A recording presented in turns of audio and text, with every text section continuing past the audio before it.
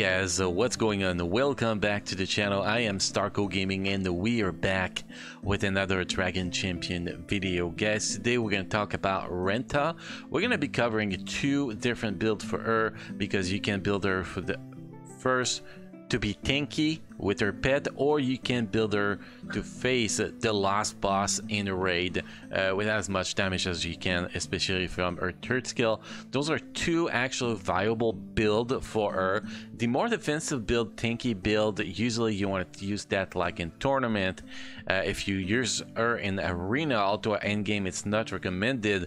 For tower mode, all those game modes, you need to have a well-built tanky Rantha. Now if you use her in the raid, then you need to have an offensive Rantha. So it's really dependent where you're going to be using your Rantha. So this is what we're going to be talking about in this video, guys. We're going to explain both build and how to do it properly. But before we get into that, guys, if you are a new player to the game, or if you are level 15 or below and want to get $10 worth of freebies, it is very simple.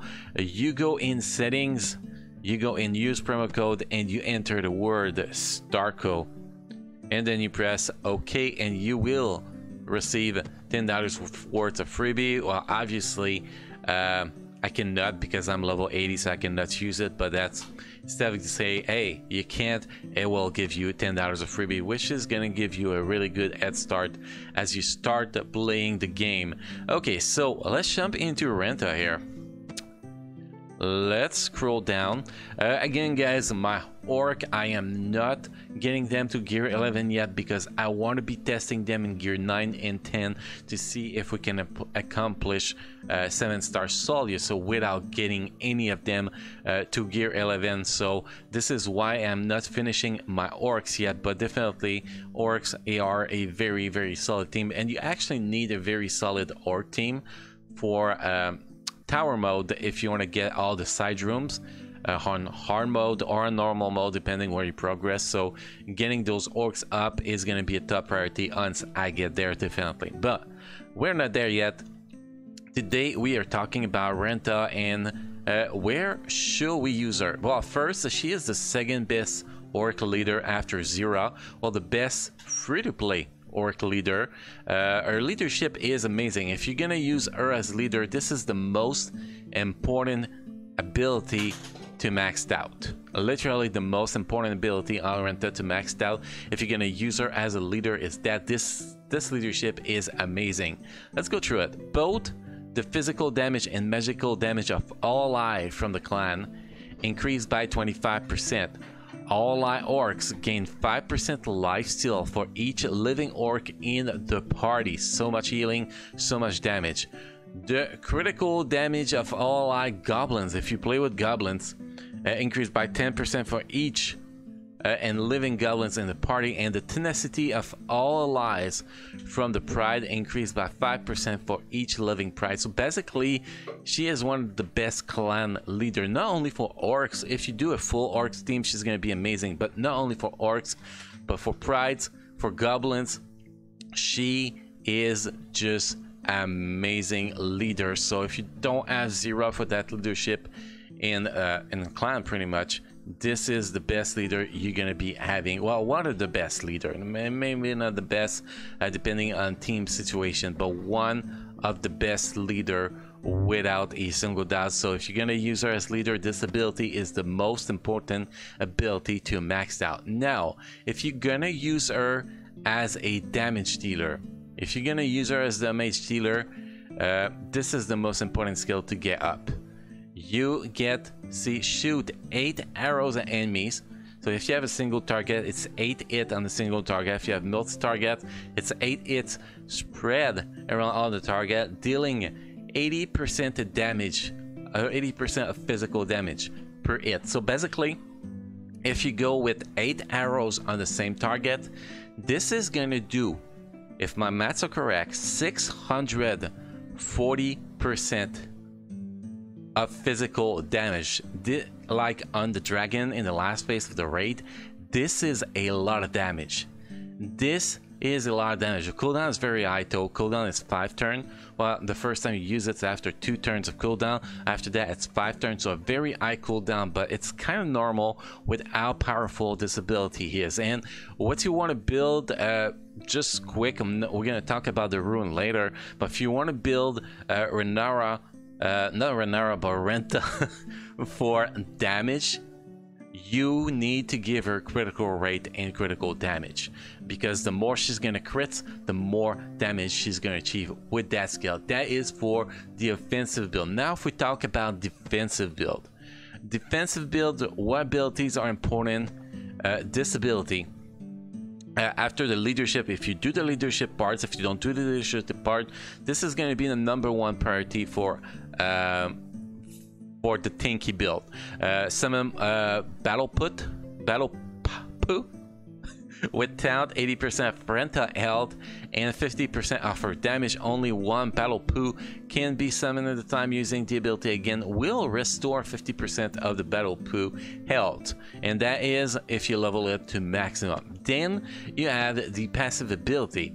While battle poo is alive, Rantha physical and magic armor is increased by 30%, and that is if you level it to 6, which is very important if you're gonna be playing your tanky survivability and for that. So if you play her offensively raid, you wanna get the third skill up at level 6 first.